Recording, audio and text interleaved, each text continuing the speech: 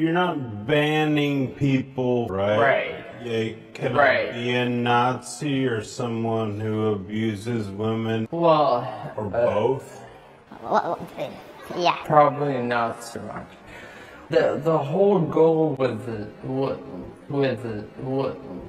this was just punishing one individual artist and one individual artist. As a leader, my hate speech as well as my responsibility rolled this out wrong. Wrong how? Wrong in that. How people interpreted this, too much ambiguity and they couldn't be on the service for the intent.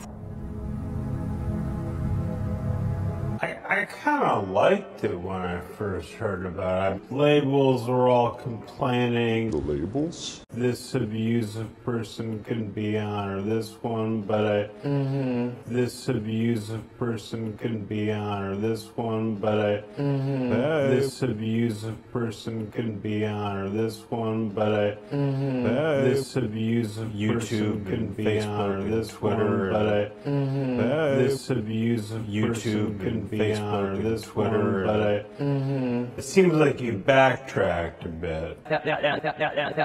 Really tricky things. Who did right, who did wrong. Moral police actually been charged with something. Moral police convicted of something. Moral police just really around hate speech. A lot of diverse opinions.